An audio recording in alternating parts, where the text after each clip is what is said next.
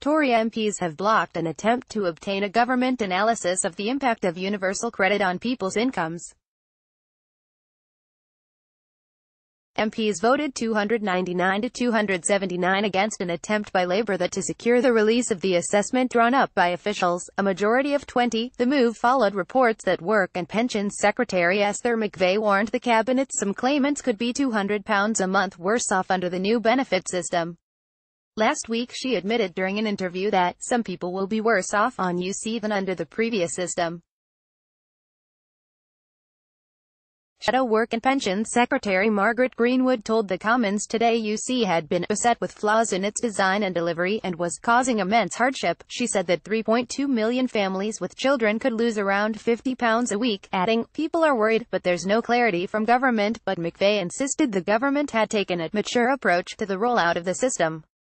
McVey insisted the rollout of universal credit would continue, but said she would ensure the government get it right. "We will make sure we get this benefit right. You know for why? Because the genuine concerns of the people on our backbenches want to get it right," she told MPs.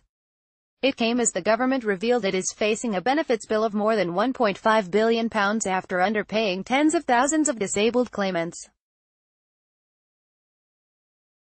An estimated 180,000 people are due arrears payments totaling £970 million after under-receiving employment and support allowance, ESA, Department for Work and Pensions, DWP, papers have shown.